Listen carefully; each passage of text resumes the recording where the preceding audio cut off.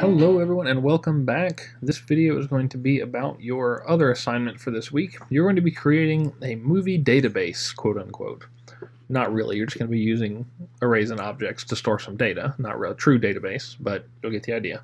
What you are going to do is you are going to create an array of movies that you have or have not seen, and if you've seen them, you're going to give them a star rating. If you have not seen them, that's fine, that's not a problem. And then, after you've created this data, you're going to use some logic to print it out differently based on whether you've seen it or not. I would like you to make a const movies, which is an array, and inside of here, put several objects.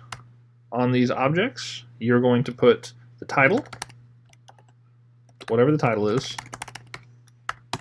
You are going to put the star, has seen or not, has seen, true or false, and then stars, 1 to 5.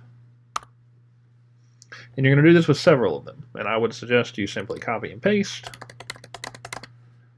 and then update this with real movies that you've seen, that whether you like it or not, so on and so forth. Put in a couple that you haven't seen.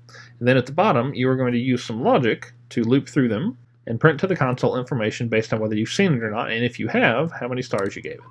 So, this is an example.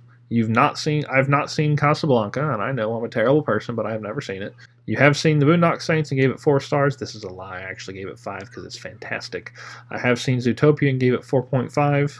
I love Zootopia. It's a great movie. So, this is what you're going to end up doing. So, whatever logic you want, I highly suggest you use a for each, but that's entirely up to you. That's all you got to do. Create some data. Data needs to be structured like this.